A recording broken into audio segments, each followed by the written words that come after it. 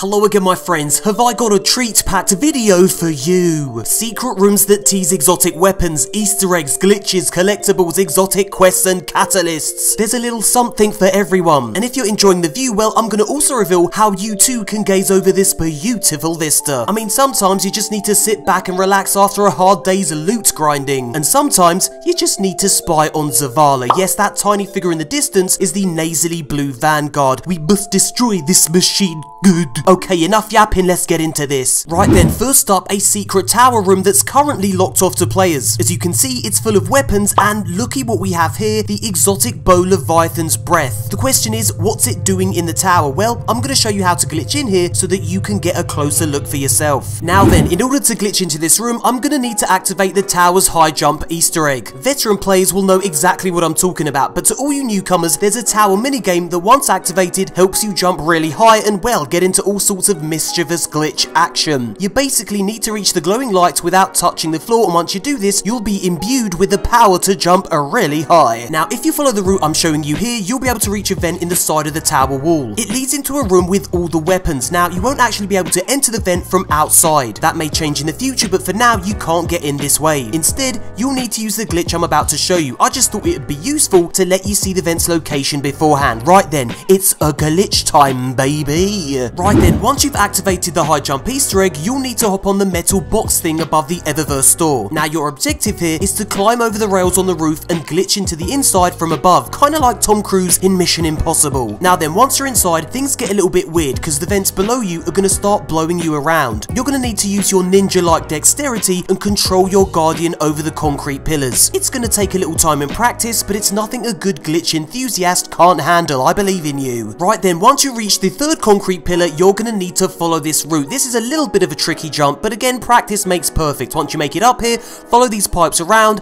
and then walk on the top of the vent here, and your goal here is to just run across, grab onto that little ledge, turn around, and you want to enter that room below. It's a little bit tricky to do that because, as you can see, I accidentally missed, and if you fall down here, it's okay because you can jump back up again, and once you do it correctly, you'll go through the door here. You now need to walk forward until the courtyard loads in. Once this happens, you're free to explore. Now, if you want to know the direct route to the weapons room, well, follow this path.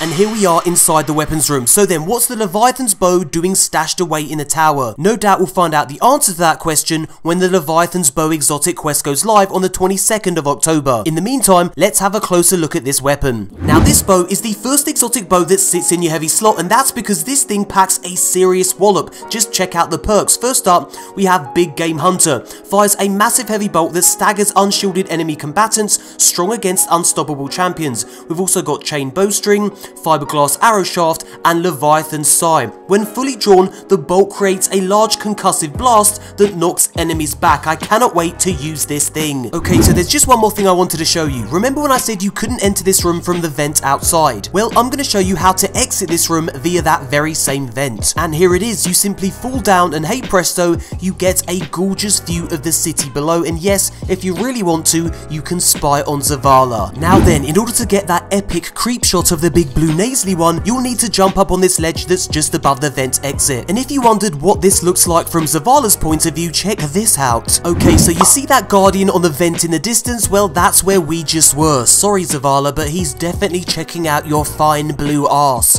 Filthy. Now, credit for this awesome glitch goes to Reddit user Invertex. I've left links to his original Reddit posts in the description box below. Next up, we're going to look at a cheeky little Lost Sector Easter egg that rewards a cool emblem. You'll need to travel to the K1 Logistics Lost lost sector on the moon. Now then, when you reach the end of the lost sector, you'll see this room. Usually there's a servitor and lots of minions in them. I've taken them out so that we can concentrate on this. Now follow this route, and on the top of this little hut here, you will see the thing that you need to inspect. Inspect it, and you get the emblem. Hooray! Let's have a look at it in more detail. And well, here it is. It's called the Orbital Cartographer emblem, and I gotta say, I very much like the look of it. It's a little cutie. Next up, we have rune chests. You'll come across these all over the moon. Now, in order to open them, you'll need to solve a very simple puzzle. Now, the front of the chest has 3 different runes. Think of this as a rune code. Now, in close proximity to this chest, you'll find those same 3 runes. You'll need to locate them and shoot them in the order that they appear on the chest. And once you've done this, you will then be able to open the chest and partake in the sweet, precious loot within. Well done, give yourself a pat on the back. Next up, let's talk about rice cake consumables. Yes, they now exist in Destiny. I got one from picking up helium filaments, and my friend got one from completing a public event. So yeah, expect them to drop randomly every now and again. But the thing is, you know, what do? Well, scattered around the moon, you'll find these weird little jade rabbit statue collectibles. Now, if you offer these things a rice cake consumable, you'll get a heap of phantasmal fragments, and they also get added to a kind of jade rabbit trophy room near Eris Morn, which is, it's a bit weird, but you know, I'll show you exactly what I mean. So yeah, opposite Eris Morn is a jade rabbit trophy room. Every time you feed one of these things a rice cake, it appears in this room. If you're a collector, I've left a link to all the currently known jade rabbit locations in the description box below. Happy hunting. Next up, it's time to answer the question, what do you get if you hit the perfect score on the moon tire minigame? Well, to achieve the high score, you need to get all 3 tires into the smallest center crater. If you do this, you unlock the no pressure triumph. Now, this triumph isn't worth any score, but hey, it's a little pat on the back for a job well done. Now, the YouTuber you see here completing this is Lucky10p. I've linked his video in the description box below. Go watch it to listen to his awesome reaction. Next up, we have another mysterious Easter egg. People are calling it the purple ball Easter egg. Now, you may have noticed lots of terminals scattered around Eris Morn. Well, if you see one with an orange screen, go activate it. This will then cause another random nearby terminal to turn orange. And yes, you guessed it, you'll need to locate this new terminal and activate it too. Do this 5 times in total to progress this Easter egg. Once you activate the 5th terminal, a bridge will appear. Well, it's not exactly a bridge, it's more like a few floating platforms. Anyway, these platforms lead to something rather odd, a keypad that you can offer 5,000 glimmer to. Now, if you actually make this offering,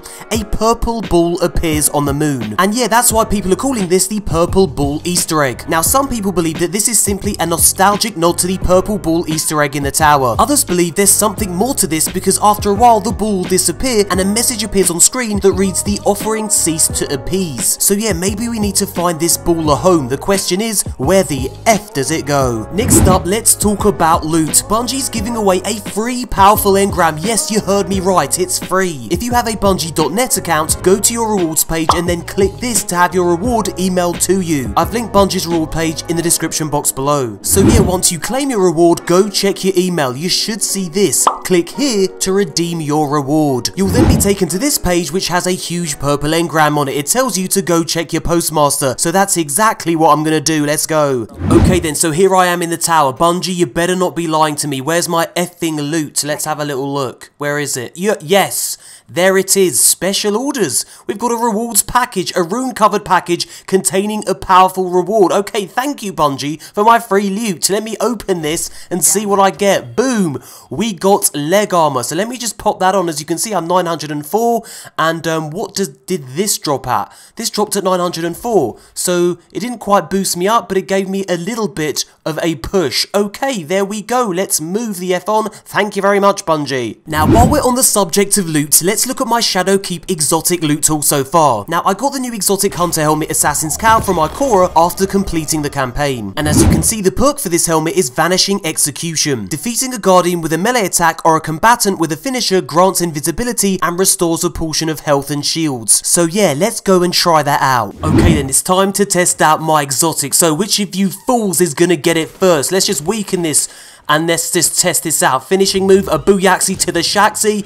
Boom, that's right, I'm John Cena, fool, you can't see me. Okay, let me just get this fool down as well. Let's see if it just works straight away in a row. Boom, I just hit the wall and I turned invisible. Marvellous. Let's take this fool down. He just got taken out straight away. So there you go, it actually works. It's actually quite fun to use. Let me just weaken this fool. I haven't actually done a finisher on a servitor yet, so let me just do that. Let me weaken him, let me get him down. And let's perform a finisher. Can you perform finishes on servitors? You can, let's do it. A boom, a blaps, there we go. And I'm invisible, and these idiots can't see me either. Marvellous. So, it works a treat, I kind of like it. Now, let's try some other exotics, shall we? Why not? Yes, let's do that. Okay, so peep this, I actually have Deathbringer. Yeah, I completed the quest and I've got it, so let's just test this thing out. Boom! It's a pretty looking exotic actually, and it just separates into loads of void orbs that destroy and detonate and heat seek. So let's just do another one of those. Boom! And you can actually release the trigger and it actually releases the void orbs. And it's kind of like a fireworks display, goddammit. Let me do one right in the air. Booyaxi to the shaxi, release, and let's see these pepper down on the fools below. Will it actually get to them? Let's see. It actually didn't. Wow, so if you do it too high in the air, it doesn't reach the ground. So let me get these fools instead. Boom. You kind of got to time it correctly as well. So there you go. It's quite a nice rocket launcher actually. Its reload is really quick as well. But let me just try that again. Let me like pour it down, rain purple death down on this walker. And there you go. It kind of doesn't seem to do that much damage. But we'll have to use this more to see. But yeah, there we go. That's Deathbringer. I got it from an exotic quest. Let me just use my super actually. Why the hell not? I'm here. I might as well help out my fellow guardians. Do you know what I mean? Eat this. Eat lead. Oh god, I just want to play now. But yeah, there you go. That's Deathbringer. That was a little bit of a usage of it. Let's move the F on. Now, I also completed Banshee's exotic quest, so let's see what I got for that. Now, I've got to say, the exotic quest line for this was actually really fun, because you get to revisit old Russia from Destiny 1. So yeah, it was very nostalgic, and in the end, you get Risk Runner, so not a bad loot drop as well, especially for all you newcomers out there. Okay then, spoiler alert, I'm about to show the end cutscene. If you haven't seen it, get the F away from it. If you have already completed the game, let's talk about this really weird end cutscene. What in the name of F is going on? So you've got your Guardian, and he's standing in the Black Garden, which is where the new raid is going to take place. So fair play, that's what I was thinking. Okay, that's the next thing we're going to see, the raid, the Black Garden. It all makes sense. And then suddenly, from behind you, you see yourself. Bungie, what in the name of mother-loving F is going on? Why am I talking to myself in-game? It's really weird. Now, I talked to my mate Bife, who is a lore master, and he told me that, you know, this is the darkness that has taken the form of you, so that it kind of messes with your head.